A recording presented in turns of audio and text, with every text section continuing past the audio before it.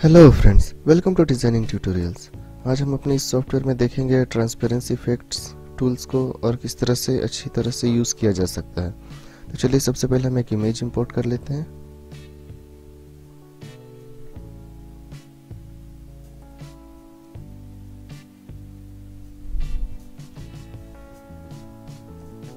तो फ्रेंड्स, ये हमारा इमेज इंपोर्ट हो गया है।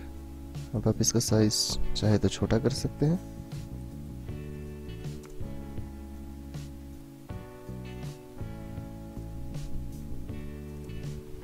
मैंने इस डॉक्यूमेंट का भी साइज ले लिया है 6x4 एंड इमेज का भी साइज है 6x4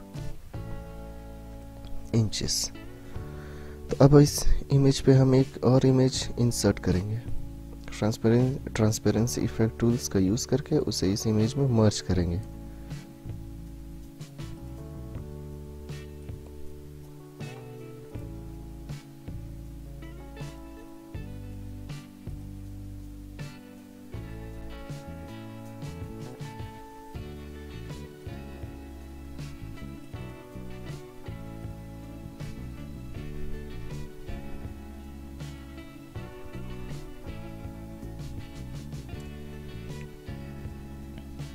फ्रेंड्स, मैंने इसका भी साइज छोटा कर दिया है।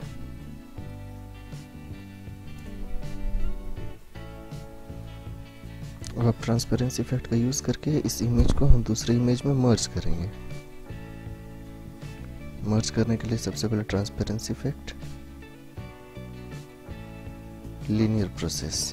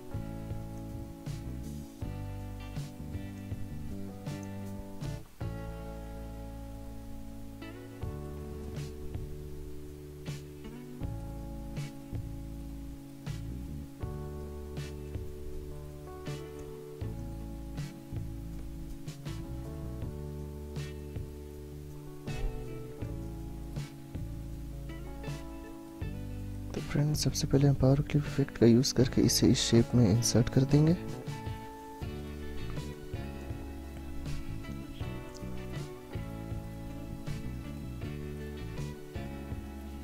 इसे भी हम पावर क्लिप इफेक्ट का यूज करके इस शेप के अंदर इंसर्ट कर देंगे। अब जो भी काम करना है वो हम पावर क्लिप इफेक्ट के अंदर में काम करेंगे।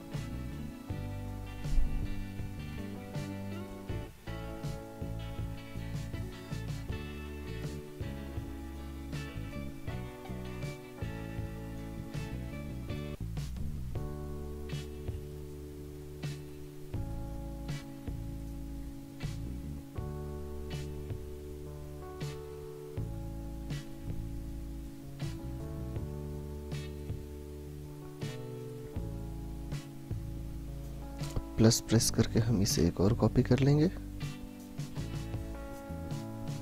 एंड इसका पोजीशन चेंज कर देंगे। और आप चाहे तो इसे स्मॉल भी कर सकते हैं।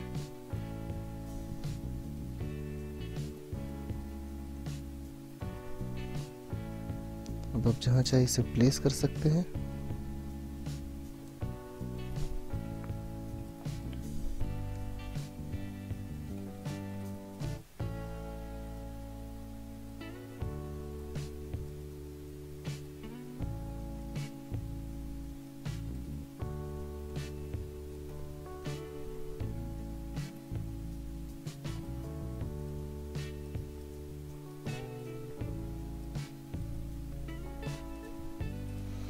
तो फ्रेंड्स, ये ट्रांसपेरेंसी इफेक्ट यूज़ करने के बाद हमारा इमेज कुछ इस तरह से दिखाई देगा। एक इमेज पे किस तरह से हमने दूसरा इमेज मर्ज किया है। अगर आपको ये वीडियो अच्छा लगा हो तो please subscribe our channel, like and share. Thank you.